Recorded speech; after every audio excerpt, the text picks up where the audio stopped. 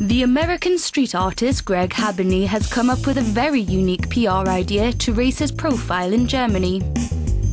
For 1 week, the artist has been hiding his artwork around Berlin, encouraging the public to go art hunting.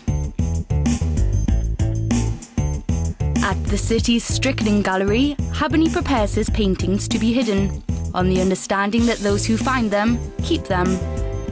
They're not only finding it, they're like stalking out in front of the gallery and waiting. Like the other night, we were followed and trailed. At around midnight, Haberny hits the road to downtown Berlin. Clues to his paintings' potential hiding places are given on his website.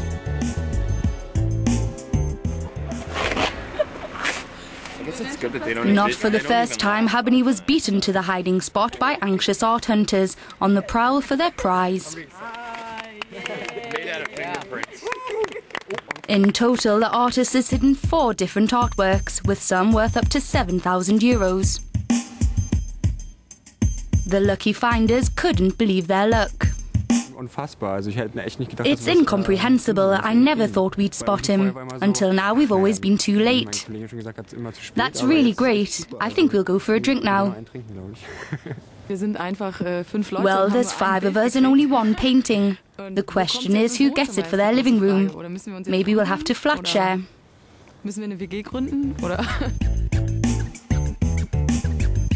All those who didn't get their hands on a Haberny original can discover the American's work at the Strickling Gallery in Berlin.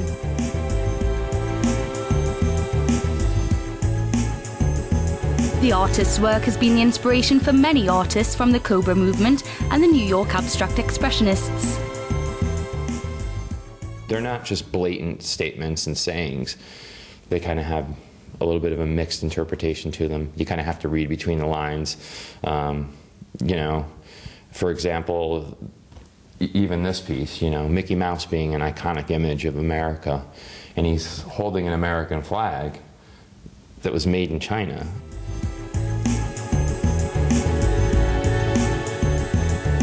The exhibition Appetite for Destruction, an American Nightmare is an interpretation of American society and the changing circumstances that shape it.